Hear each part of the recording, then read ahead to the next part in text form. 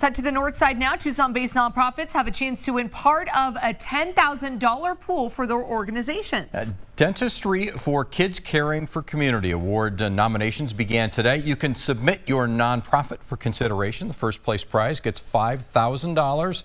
One local dentist says nonprofits help them all the time, and they're excited to return the favor. These local nonprofit organizations have helped us so much with our success in our company that we want to be able to give back with this contest, not only with offering a cash prize, but just also bringing recognition to these local nonprofit organizations.